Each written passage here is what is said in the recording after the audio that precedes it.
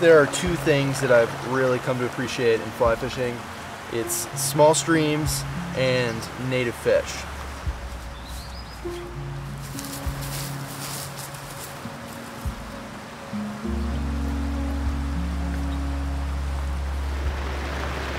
So we found a stream here today. It's really small, but it's also supposed to have cutthroat in here, which is one of the native fish here in Utah.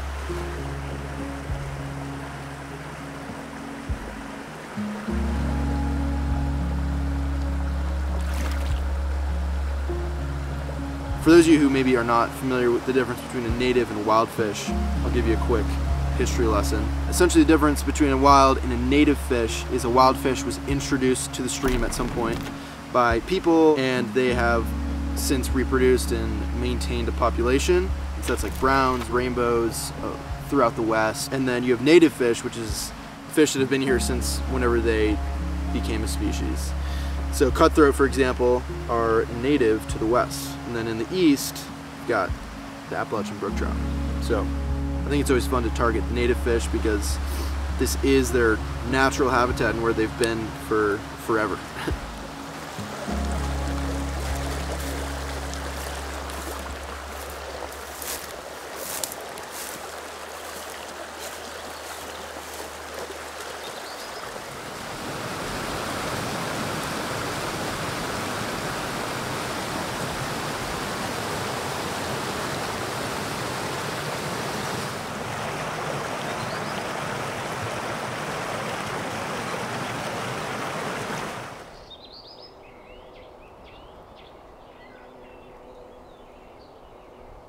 Blue wing, it's like a gray blue wing. Caddis up top. Let's try it.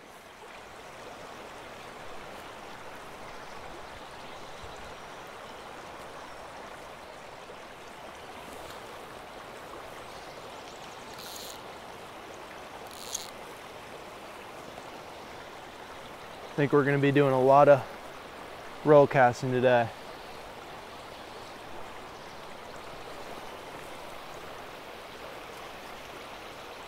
Oh man, no, I just spooked it. Oh, that was such a big fish. Just right there. Wow.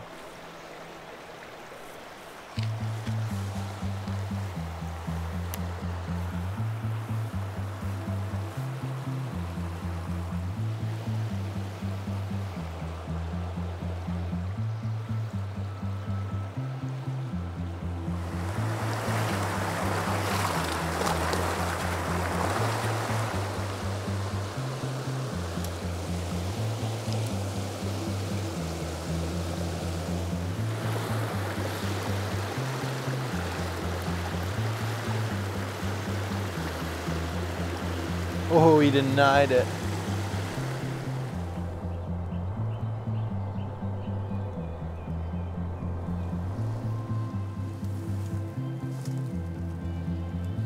There, oh gosh, there it was. Man. So I'm fishing solo for the first part of the day. And then my buddy Colby is gonna come up and meet me. He loves small streams just as much as I do. So we should have a blast when he links up.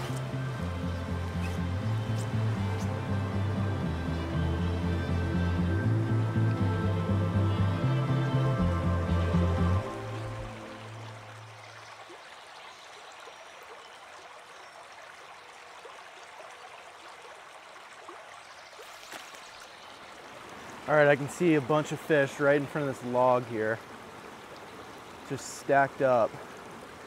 I'm trying to be really low and make this cast count. Don't have much casting room, so it's gonna be a bit of a roll cast.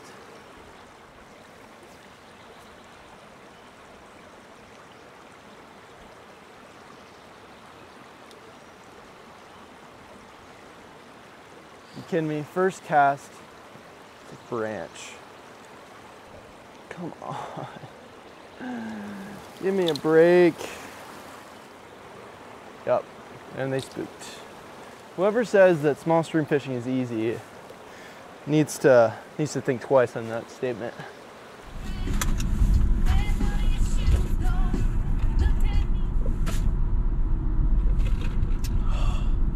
This is what we really needed right here. Didn't get to drink my whole coffee this morning, and we've been struggling. But hey, that's part of it, guys. That is part of it.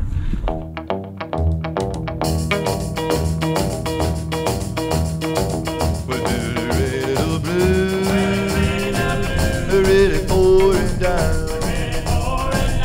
Someone spread the news. Spread it all over town.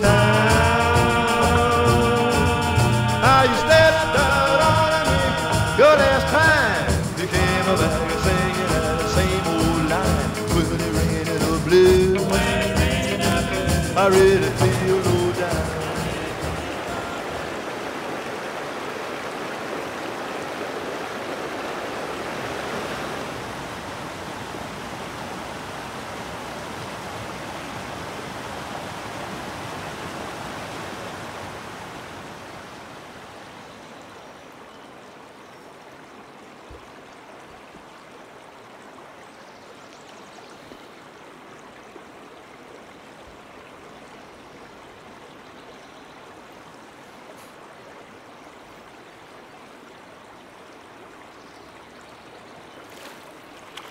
Oh yeah, there it is.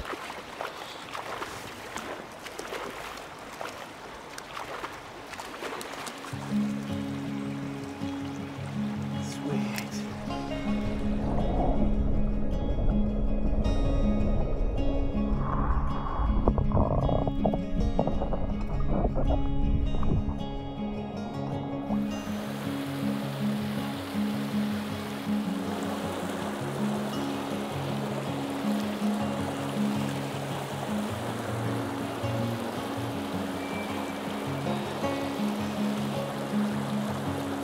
There he is. Yeah.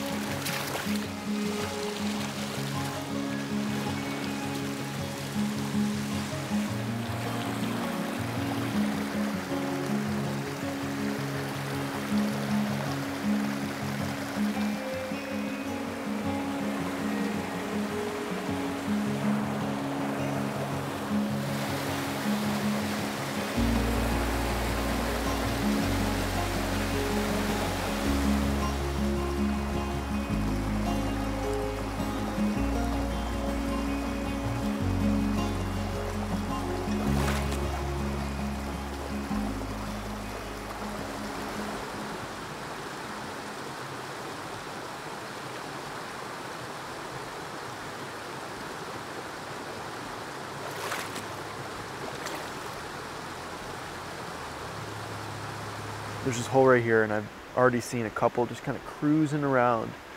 So I'm gonna sneak below them and see if I can't feed one of these guys. It might be kind of tricky with the cast, but I'll give it a go.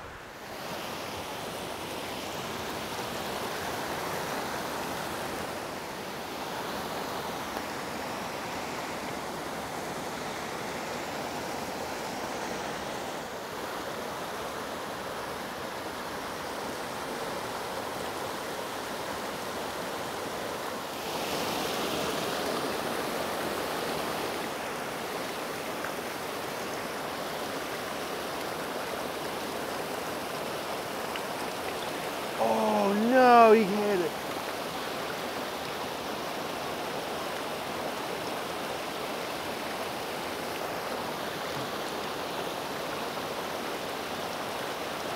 There he is.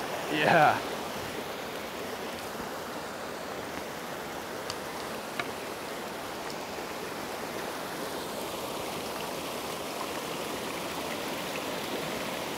Whew.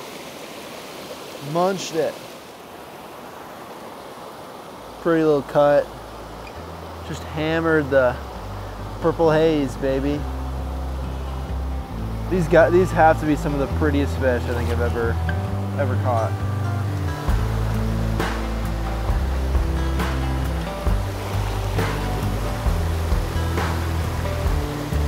There he is. Another one.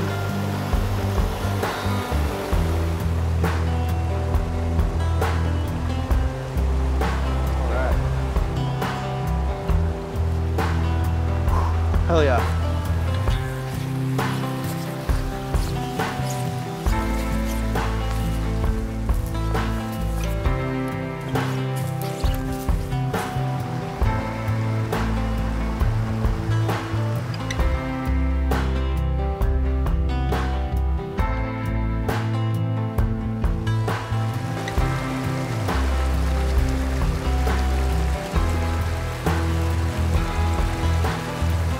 There he is.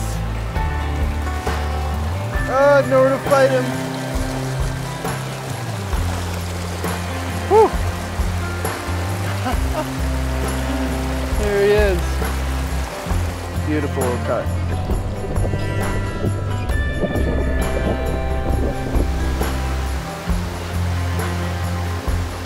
Oh, first cast.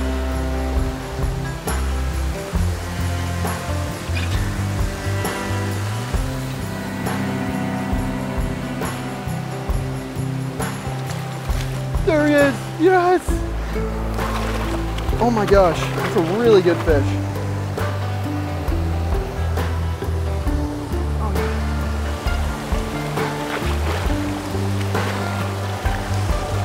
Oh my gosh.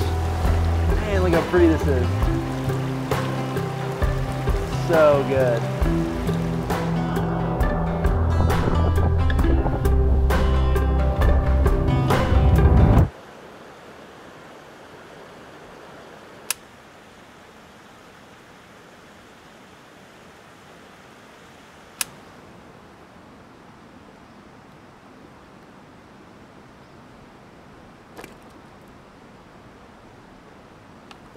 So I prepared a premium dish for us today. The good old peanut butter and jelly sandwich. Just absolutely fantastic.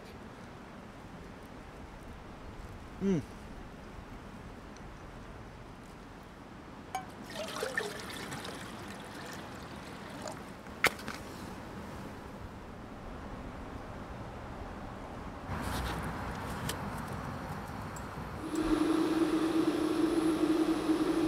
Colby should be joining me here in 30 minutes or so. There's no service up here, so I hope he's still coming. I told him I'd be up here and just to look for my car, so hopefully he can find it.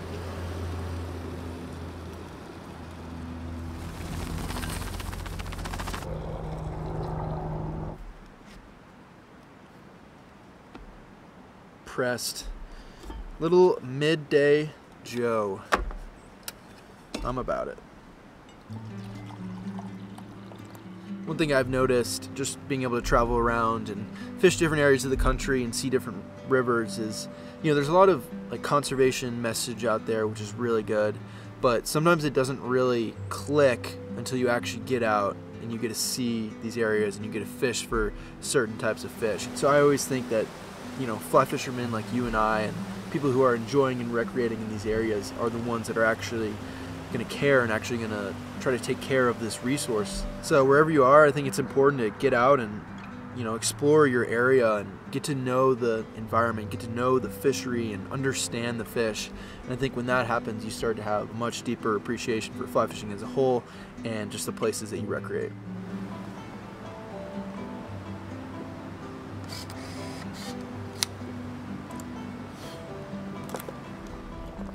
Made it. Hell yeah, dude. I just saw your text like a little bit ago. I was like, I can't even text him back. No worries. All right, guys, Colby just arrived. Dude, what are you rigging up right now? Tell me the sauce right here. So this is my Moonlit Nirvana S-Class 3-weight. This is my go-to like small creek rod, mountain rod. Just some good old glass. I'm gonna go, I think, double dry. Do super, super small parachute for a BWO and little tiny elk hair with some CDC on it.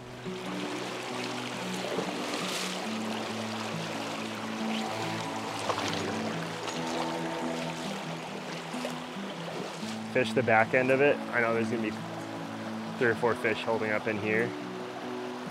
Probably fish the left. Yeah, probably maybe both sides of the seam up here.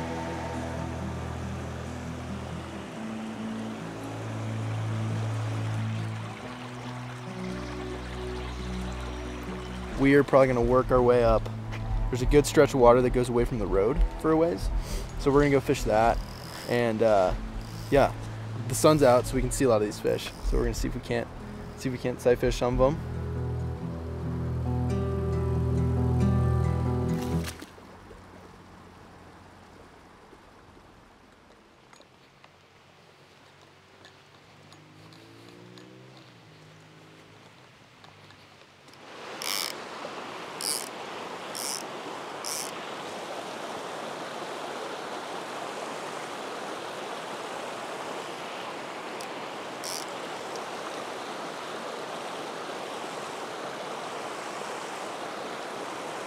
Oh.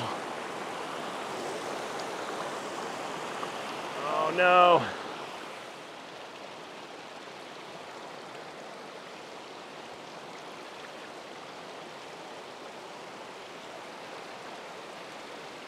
Oh.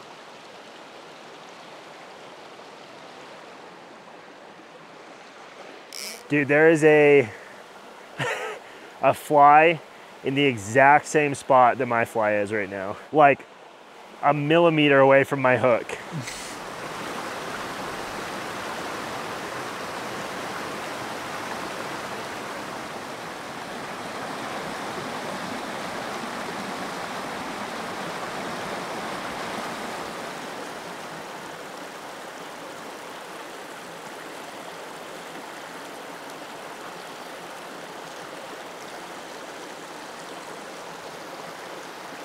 Wow.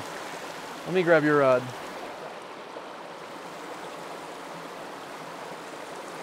Oh yeah, there he is. Oh.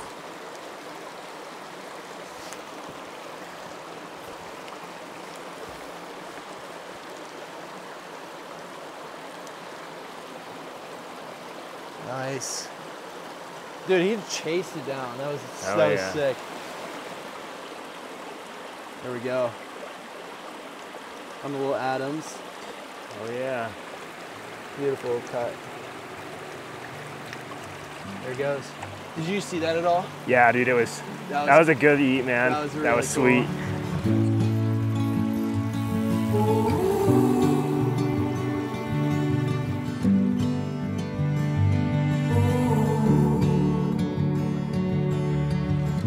I feel like people often drive by these smaller creeks and not even think twice about stopping. From a glance, they really don't look like much. And I've even had people today come up to me asking me, are there actually fish in here? Like, are you catching anything? And I totally get it, but when you get out here and you start working your way up the stream, you find a lot more than what you can see from the road. There it is. Oh, damn, that was a good one. Ah, hey, the little guy. There's a lot of people that, oh, there we go. Oh, nice. There's a lot of people that it's just not their jam, and that's cool. Like, I love catching big trout at the same time, but this fish is probably prettier than any like 30-inch trout that I've ever seen. And it's every fish out here is like that.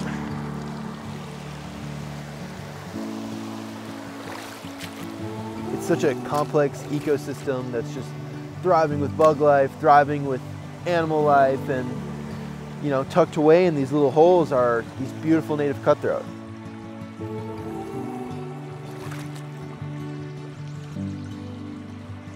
Brown trout are awesome. Even rainbows aren't technically native.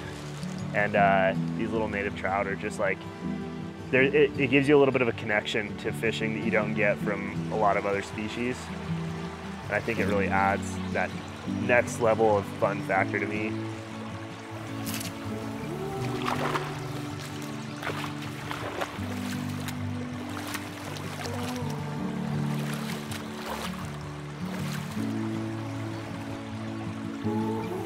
I've been fortunate to go on some pretty cool trips over the years and get to chase some big fish, but even then, I've always found myself just coming back to these little creeks, and they've always kept me curious, so gotta love it.